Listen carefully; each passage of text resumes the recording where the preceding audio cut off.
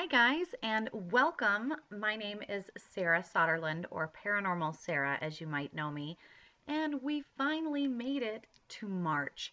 So I am tuning in here. I've got my cheat sheet all ready to go for you guys. I think that for those of you who are in the Gypsy Tribe, who join my newsletter, who are a part of the membership, who kind of work with me one-on-one, whether it's through intuition or through classes, you're kind of familiar with what it is that we do here in the Fordcast. Now, it's a little mix of psychic intuition, generalization, psychology, power of suggestion, collective consciousness, whatever your spirituality or belief system might be. One of the things I do love is astrology. I love being able to go outside and look at the sky, to be able to see these huge bodies in our galaxy, and to know that we influence each other, we affect one another, and that I can use some of these in my journal. I can plot things by the moon, I can plot things by Jupiter, I can plot things by Mercury. It's very helpful, I think, for anyone who struggles with anxiety or loneliness, even especially this time of year. You can sit back and connect with your ancestors. You can read some amazing stories, mythology, deities from what these months, what these moments, and what astrological planets mean, and you don't feel so alone. So to know that we are all doing this together is kind of fun and exciting, and I am going to give you my March cheat sheet right now. So get your pens and pencils ready. I'm going to try not to talk too fast, but I'm going to give you some of these general themes, what to expect, what to kind of put down in your journal, what to keep your eye open for. So what do we have? Well, today is the 1st of March, and Venus enters Aquarius. So if you have sat down and you've kind of written down the planets, you've looked at your own birth chart, maybe you have an idea, and if you haven't, contact me, we can do that. But you have an idea of what Venus, sensuality, right, means when it enters into Aquarius, into Aquarius, Aquarius. It basically means that people are going to start feeling kind of frisky. They're going to feel adventurous. They're going to want to be grabbing butts on the subway. It's unconventional love, erotic love, unique love, sensuality. It's Venus, all of those things that get us in touch with not just sexiness, but the intimate sides of our confidence, our identity, and some of those things as they move into this more frisky energy. We're going to see that, which is interesting because at the end of the month, that's going to change. So consider that for today and use that, if you will, or be aware of it. And then on the 5th, so 4 days from now, right? Boom, boom, boom, boom, boom, boom. Mercury is going to go retrograde. Dun, dun, dun. What does that mean? I know everyone always freaks out when they hear that. Mercury's retrograde, Mercury's retrograde. What does that mean? Well, Mercury is our communication. You know, we associate that with our throat chakra, and Mercury is, people tend to struggle communicating what it is that they're trying to get across. And so those miscommunications can cause conflict. They can cause stress. They can cause anxiety. And so that's, I think, why people usually freak out when things go Mercury into retrograde. But it doesn't last so long, and we can use it if we know how. Now, how do we use it? How do we use it? Well, Mercury is going to go retrograde, which means people are going to want to increase their privacy. They're going to want to kind of reduce this fogginess that we have felt through February. Through as the snow is falling and the weather's doing weird things, we're kind of feeling this, I need to journal, I need to be by myself, I need to just kind of shut in, and I need to just think some things through. So if you're in a relationship or you're worried, maybe you're paranoid that this person's disconnecting from you or ignoring you, people are going to naturally be a little bit more about thinking. It's almost, if you can imagine this flow of communication going through our throat chakra, it's going to slow like the early spring molasses coming out of a tree. We're like tapping it for maple syrup, right? And it's just slowly coming out. So people are going to increase their privacy in hopes to reduce their confusion. And if you use this and understand, you know, don't freak out when people go in their little space, then you can use it and be like, oh, okay, I can do this too, and I can use this energy to do this too. And then on the 6th, Uranus is going to enter Taurus. Now, March is the month for Taurus. We're seeing a lot of things happen. Not so much as May. The month of May, the Taurus is going to have like the best year ever. But Uranus is going to go into Taurus, and this is transit until 2026. Uranus is, I usually call Uranus like my Winona Ryder. It's just crazy. It's just like, who knows what it's doing? It's kind of the surprise popping out of the closet. Who knows what it's going to deliver? But Uranus is stubborn, and Uranus teaches us that we can persevere, that we can have these crazy orbits, and we can do weird things, and we can be out of sight, out of mind for almost a decade or more, and yet still have an identity connected to freedom. And we can have a piece of us that can feel liberated in the long term of a plan.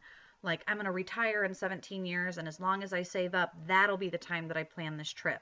It's almost when Uranus does this, it's this stubborn energy that we're going to continue doing something. We're going to do it. We're going to stick to it, and we're going to be in it in the long run. And this can be something that's a deep internal thing, something that is very inherent to someone's identity.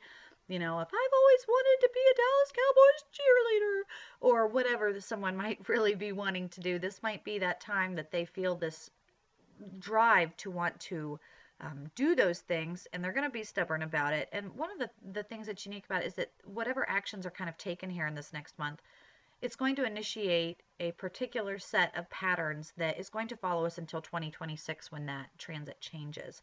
And then also the 6th, so this is really important, the new moon.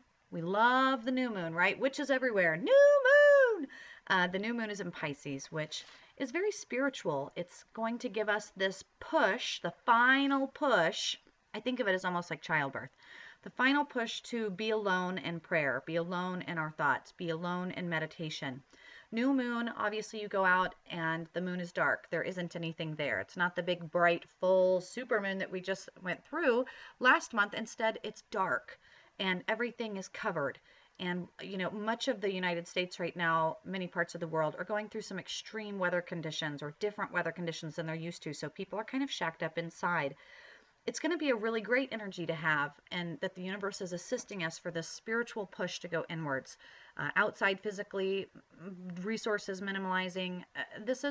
It's in harmony with what's naturally happening.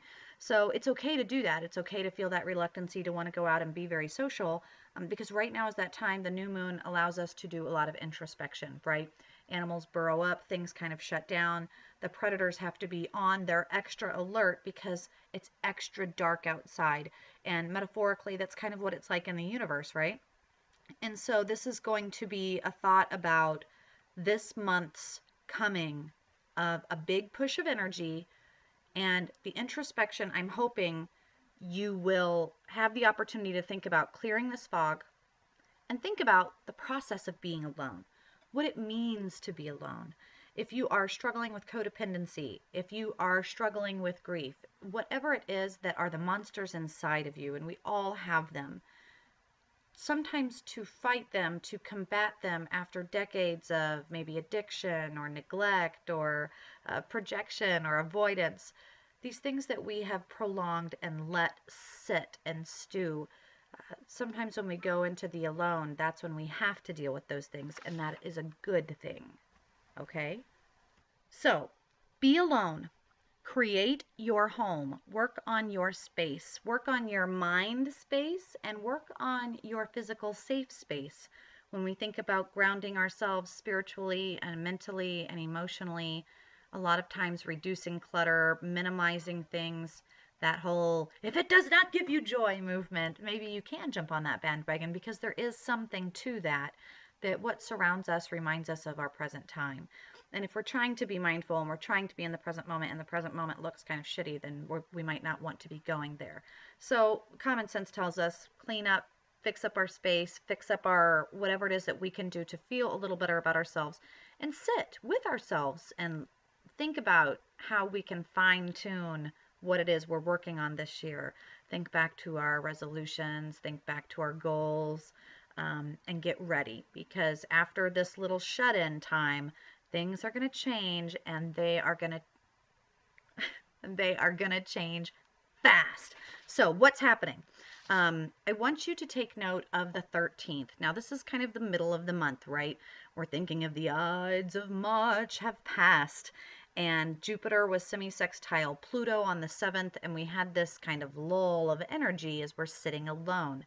Then on the 13th, the sun. The sun goes into Pisces. It's sextile Pluto in Capricorn. What the heck does this mean? Well, it's going to put a spotlight on certain power plays. As we've watched individuals kind of be shut into a corner, if you are sitting alone and meditating, which most of us are going to be pushed to do anyway, so like it or not, if you didn't like it and the universe put you in the corner and put you in a dunce hat and you're pissed and you've been there and you're throwing a little hissy fit, this is when power plays, people are going to react. People are going to start biting and nipping and getting short. And, Mercury is still retrograde, so they're kind of struggling to deal with this. And we're going to see on the 14th, Mars goes into Taurus. Okay? On the 14th, the sun goes Pisces, Mercury, and Pisces. Things start shifting more. Pisces is all about fluidity and emotion, high emotions. Okay, so we're seeing all of these planets move with a lot of intention for lifting us up and down and making us want to feel these things. And so then on the 15th, Mercury in Pisces, Jupiter in Sagittarius. 16th, Mercury in Pisces, sextile Pluto in Capricorn. 17th, Mercury in Pisces, sextile Mars in Taurus.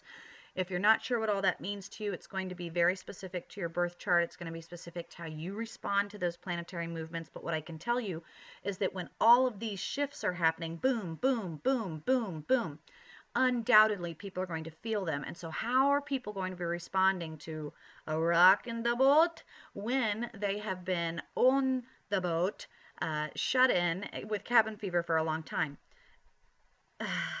And then what is the universe going to do to us with all of that? Shake it a little more. Shake it a little more. And she's going to give us a full moon on the 20th. The full moon on the 20th, the sun enters out of Pisces into Aries. The sun is what is nourishing you. The sun is the core of your being. The sun is what is going to be igniting your passions, these things that we've thought about, we've been meditating over, right? And then the full moon is going to greet us at 0 degrees. What does that mean? 0 degrees is the perfect starting point. 0 degrees is the perfect platform for any new beginning, a new project, a new move, a spring forward. There's going to be relationship changes. Obviously, after this kind of chaotic, tumultuous time, we land in this new space.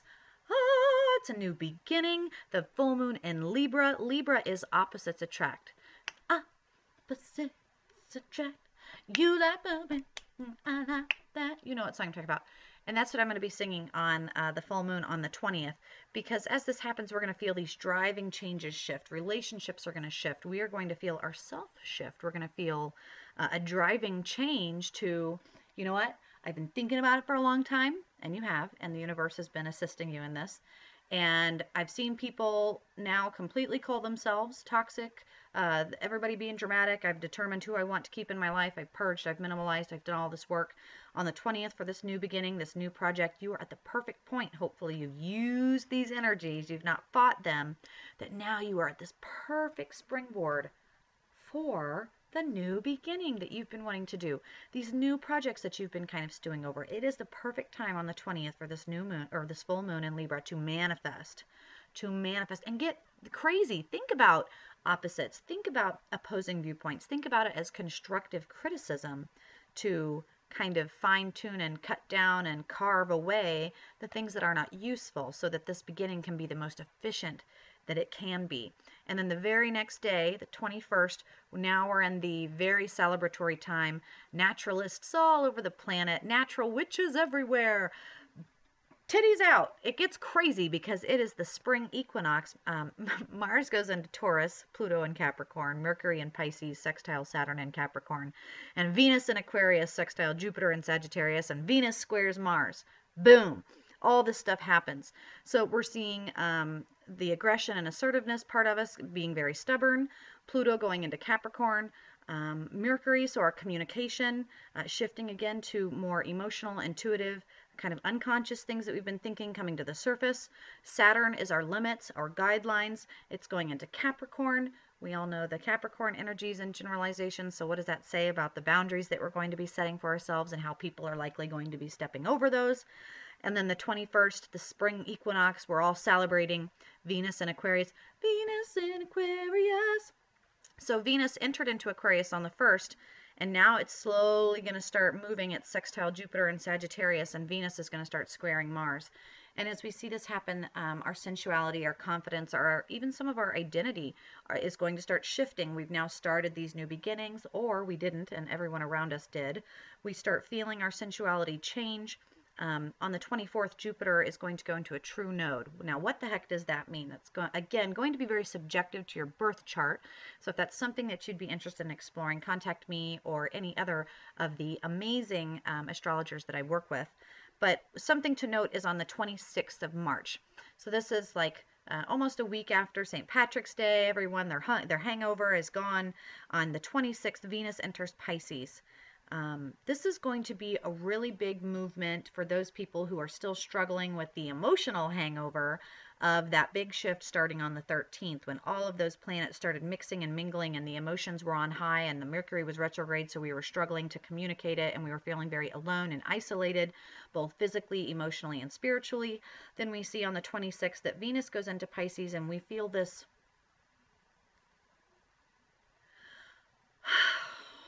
yearning to forgive people that effed up during that shift or said things they didn't mean. We are going to want to empathize. Our affections are going to go from being the freaky deaky like they were on the 1st to being a lot more shy and reserved and casual. We're going to see that forgiveness is very attractive.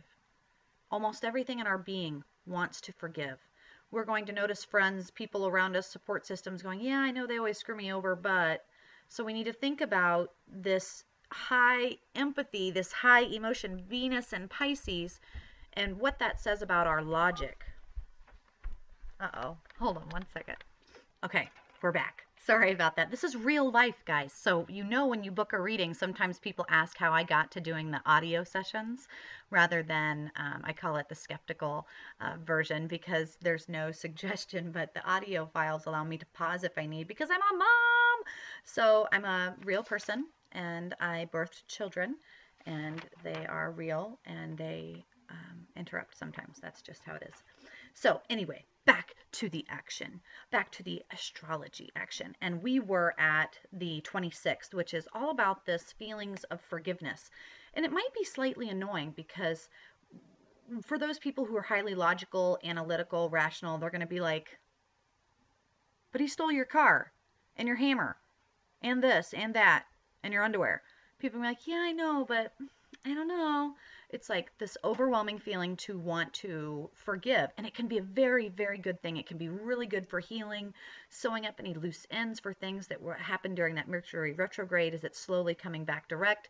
And you can use that, but also be aware to Libra, the full moon, unconsciously weigh things and understand that we don't want to go too far down the spectrum. We want to have a good balance, okay? So then on the 28th, Mercury goes direct, boom. And so we're feeling excited again. We're feeling like, oh, I've got my mouth back. I've got my tongue back. I've got my purpose back. And, oh, there's somebody calling me. They're calling me. I'll have to take that in a second. And working as a case manager, I get calls all the time. I will have to return that, but I got to get this done. So Mercury is going to go direct, and we are going to feel like, okay, I can communicate again. I can talk again. I can deliver. This is when we want to deliver our speech. This is when we want to give our apology. This is when we want to set our intentions and say, listen, during the full moon, I was doing this. That was on the 20th. It's been 8 days, and now I want to talk about it. Now I want to get it out. Now I want to tell you about this new project I've been thinking about. This is with some of these energies in Pisces. It's going to be high emotions. We're going to get crazy intuitive dreams. We're going to feel connections with people. We're going to feel like we can listen and communicate creatively. Everyone's going to be like on the best indica ever. They're going to be like, oh yeah, you know what? That's a great idea. So we need to be careful that we don't have too many Matthew McConaughey's around us on the yes train, and that we don't make any major life decisions that could ripple out in a wrong way because we're dreaming too much. We're thinking, we're like, and then this would happen, and then this would happen, and then, and people just like, they get with you, you get so excited and you get so emotional, and people are just really excited, but we aren't as logical. So we need to be aware that on the 28th, as we approach the last quarter, we're looking up at the moon and we're like, okay, I see what's going on. I know what's happening. I remember Paranormal Sarah telling me that this is where Mercury's going to go direct. People are going to start calling me. And they call on you when Mercury goes direct. You're going to start hearing messages, apologies, people coming back, people wanting to touch base with you. Okay, this is the good time to do correspondence, but also keep in mind that because everyone is doing correspondence, that if you send out your message and then you're like, it's been 21 minutes and I've not heard anything, and I know that they read it. Don't get crazy. Don't get emotional, right? Don't let Pisces get the best of you, because the likelihood is that there's a swarm of correspondence for everybody, and everybody's like, whoa, okay, let's take a second. Now, on the 31st of March, this is the end of the month. The end of the month, we made it. Hopefully you made it. Hopefully you made it through St. Patrick's Day. Hopefully you made it through the Ides of March. Hopefully you made it through... What else do we got going that is just crazy that I didn't even mention about in astrology? Well, we got Mardi Gras, Fat Tuesday, Ash Wednesday happening the 5th, 6th, and 7th. I'm going to be traveling to Kansas City. I'm going to be driving through 4 different states. I'm going to be doing lectures, book signings, and you're going to see me doing live readings, galleries, and photo shoots in Kansas City, Missouri. Kansas City, here we come. And then the vernal equinox, which is everybody dancing naked under the moon. Got to get my broomstick out. Got to go fly across the moon and do that kind of stuff. And then one of my beautiful boys is turning 5, which is right around the vernal equinox. He's an equinox, baby. And then, we just got little things like Waffle Day, Spinach Day, Smoke and Mirrors Day. And on the 30th, it's I'm in Control Day.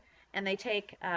mental health awareness suggests you go and take a walk in the park on the 31st. Hopefully that groundhog that's on my shit list didn't get taken out and he made it, and that everything thawed and spring will have sprung, and by the end of the month it's going to fly by, that we will all be seeing a little bit of green. Hopefully you guys are starting your tomatoes, you're starting your plants. The full moon is going to be a really great time. What day was that? The 20th in Libra? Opposites attract? That's right. Hopefully it's a good opportunity for you to get out your seeds. They calling me again on the 20th talking about that Mercury going direct. So here we go. I want you guys to let me know what your new projects are. I want you to comment below what new things you're working on. Definitely let me know if you're in Kansas City. Let me know if you're in Iowa, if you're in Kansas, if you're in Missouri, if you're in Minnesota, if you're in any of those surrounding areas, you want to come out and meet me, or you want to book for a private session or intuitive workshop. Let me know. And I do hope to hear from you guys. Don't forget, catch me every Tuesday night on Facebook for free live readings. And if you would like a personal reading, you can do that. You can reach me. You can email me directly, find me on social media, Instagram, Facebook, wherever you like to stalk. And that's what I do. Or you can just go to paranormalsarah.com. So you guys, I hope to see you there. And don't forget, use these forecasts. Use astrology. Let it work for you. And let me know how you guys feel whenever you have this extra tool in your utility belt, in your spiritual tool belt. I think that astrology can be very helpful. And I hope that you will find it helpful too. And that you will join me